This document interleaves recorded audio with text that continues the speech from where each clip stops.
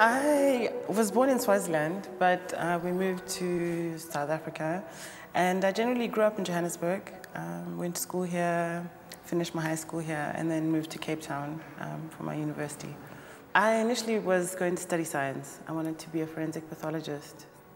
The change for me happened when I was job shadowing a whole lot of forensic pathologists and sort of came to the realization that I didn't really want to be sitting in a lab looking at dead bodies all day.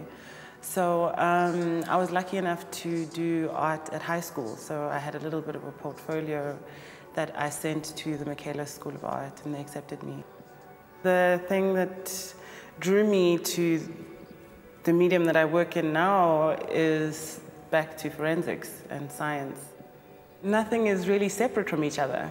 In as much as art seems like something that's totally separate from science, it really isn't.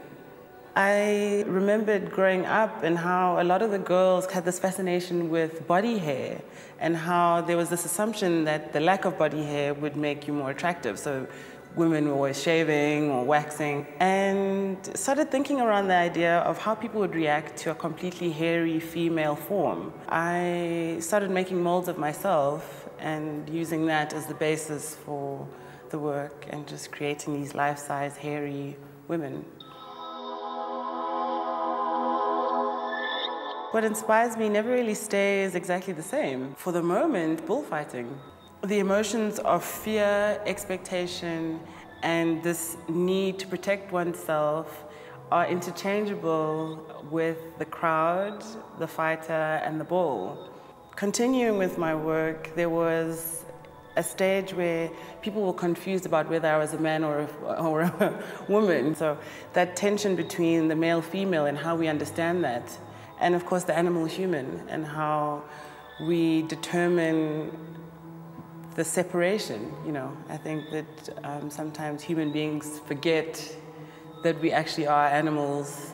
And of course mythology, which for me right now is becoming even richer and more interesting because there's connections, like I said, to every civilization of the world. In some instances, I really enjoy the very sensual, obviously female elements of how the hide makes my body look. In other ways, I really enjoy the bordering on masculine elements of the work.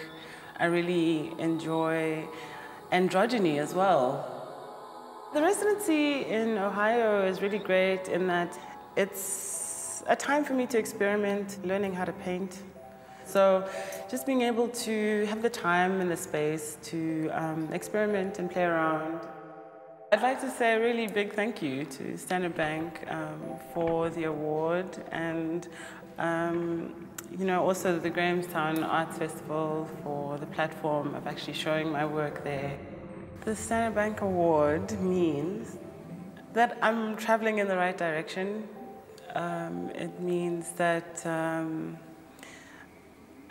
other people are recognizing my work and that I need to step it up, I guess.